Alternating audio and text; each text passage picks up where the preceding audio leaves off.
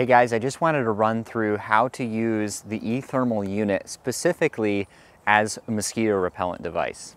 So when you get the unit, it's going to come with a few different things. It's going to come with the unit itself.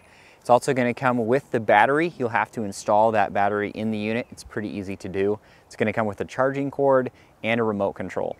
So first of all, you're going to take this bottom off, and then you're going to take the rechargeable battery and you're going to put it in there with the cord kind of pointing outward.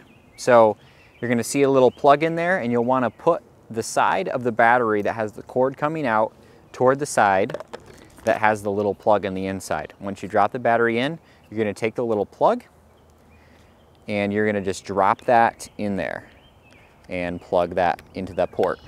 Super easy to do. Now take your excess cord and just kind of drop it into this little side corner here. And then you can replace the bottom cap. So as you notice on the bottom, it does have a 1/4 threading screw. So you can mount it to various things. We have a mini stake, a tripod, and you can mount it to a lot of other type of accessories that are 1/4. So once you put the battery in, you're going to want to give it a good charge. Very easy to charge up. On the back, you're going to see a Type-C USB charging port. You just want to plug that in there. It can take quite a while to charge the first time. So make sure you get it fully charged before you use it. As it's charging, you'll see the lights gradually blink until everything's solid. Once everything's solid, you're fully charged and you're ready to go. So to turn the unit on, it's super simple. You're just going to press and hold the power button about 5 to 6 seconds. Be patient, and does take a little while. When you first turn it on, it's going to be in standby mode, and you'll see the lights are red.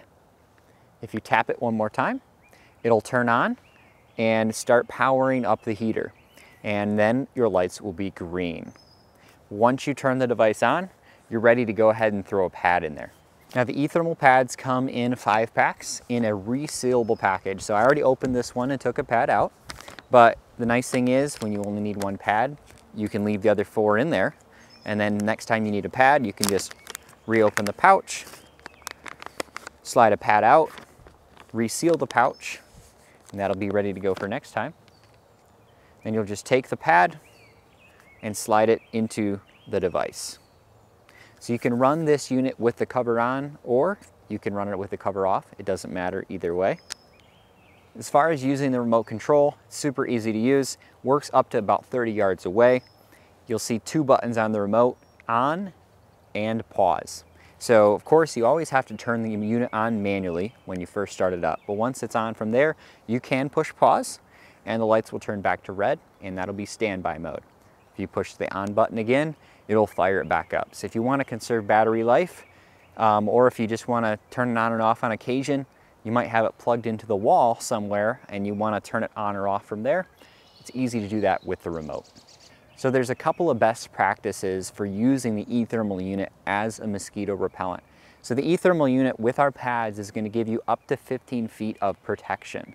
If it's windy, of course that's going to be diminished, but also usually that means less of a problem with mosquitoes. So you want to place the eThermal unit in a centralized area around you so that you can take full advantage of that up to 15 feet protection zone.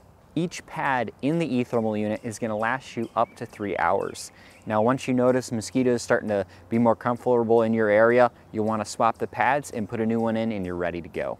If you have any questions about the eThermal unit or our all-natural pads, shoot us a message, drop a comment below, and we'll be happy to get back with you.